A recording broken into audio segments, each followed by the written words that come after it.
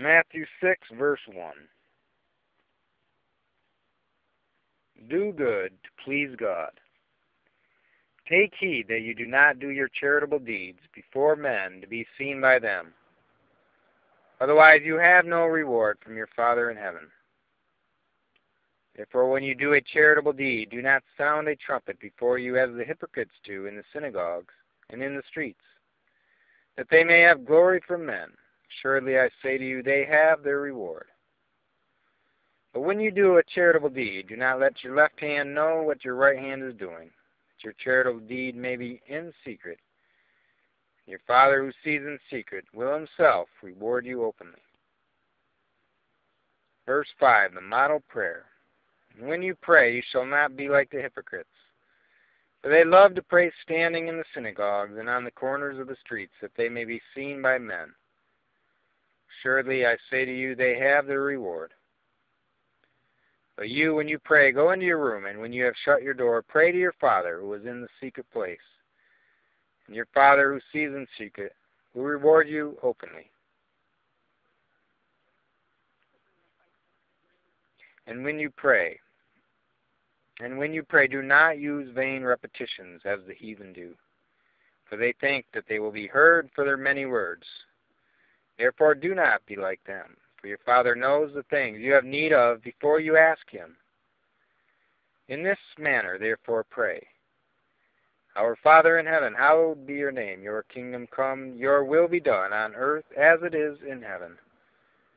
Give us this day our daily bread, and forgive us our debts as we forgive our debtors. Do not lead us into temptation, but deliver us from the evil one. For yours is the kingdom and the power and the glory forever. Amen. For if you forgive men their trespasses, your heavenly Father will also forgive you. But if you do not forgive men their trespasses, neither will your Father forgive your trespasses. Verse 16, fasting to be seen only by God.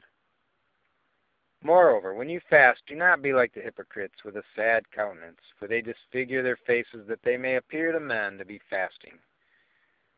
Assuredly, I say to you, they have their reward.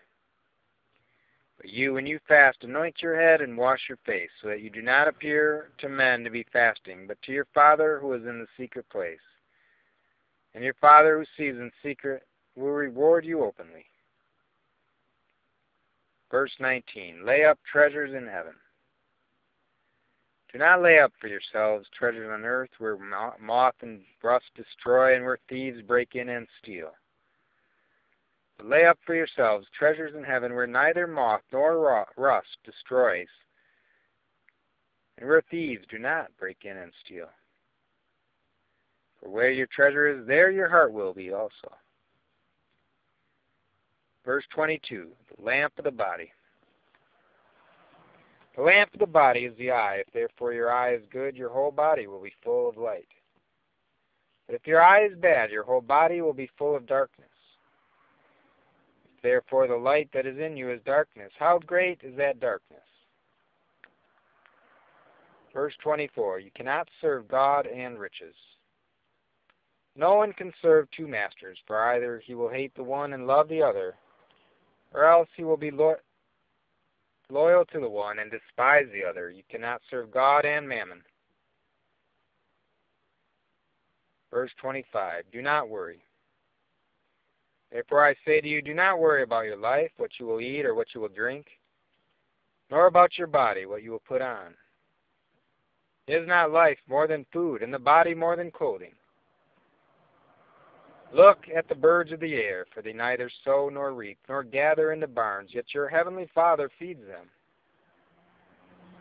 Are you not of more value than they? Which of you, by worrying, can add 1 cubit to his stature? So why do you worry about clothing? Consider the lilies of the field, and how they grow. They neither toil nor spin. And yet I say to you that even Solomon in all his glory was not arrayed like one of these. Now if God so clothes the grass of the field, which today is, and tomorrow is thrown into the oven, will he not much more clothe you, O you of little faith? Therefore do not worry, saying, what shall we eat, or what shall we drink, or what shall we wear? For after all these things the Gentiles seek. For your heavenly Father knows that you need all these things. But seek first the kingdom of God and his righteousness, and all these things shall be added to you. Therefore do not worry about tomorrow, for tomorrow will worry about its own things. Sufficient for the day is its own trouble.